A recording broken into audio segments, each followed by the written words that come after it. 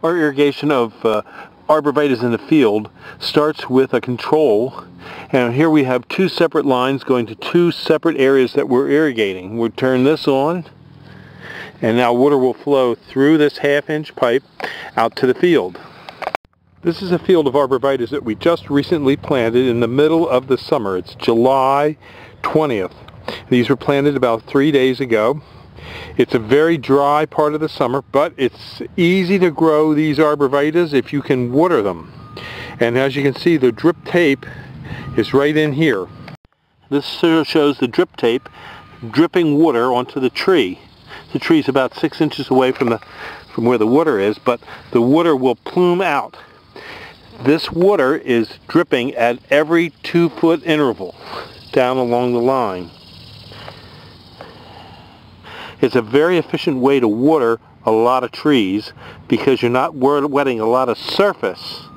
The subsurface is what you want to water.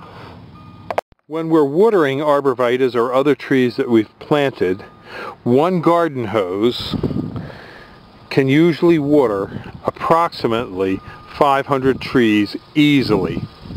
Now if we have more areas to water and we set up more garden hoses to more areas and then more drip tape, the pressure will drop, and as the pressure drops you don't get as uniform a distribution of water over long periods. This particular field is about 150 yards long and there's over 500 arborvitaes in it. So you can see it does a very good job of watering. And we usually do 2 or 3 sections at a time from one well. Our well is a good producing well, so we can let it run, but you have to make sure that your well has sufficient water before you start watering large numbers of trees. We usually let this drip tape work for about 8 hours. And in an 8-hour cycle it'll wet all these trees and get the ground wet all the way up and down the rows. If we see places where the tape is broken, like over here you can see there's a small break, then we'll go back and we'll put a union in that spot and reconnect it.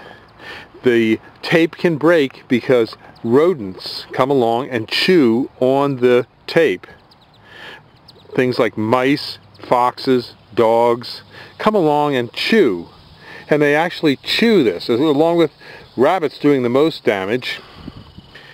And we find that we have to repair these about once a week. We go over our lines. One small leak like this isn't too bad, but we usually correct them every now and then when we see a bad leak.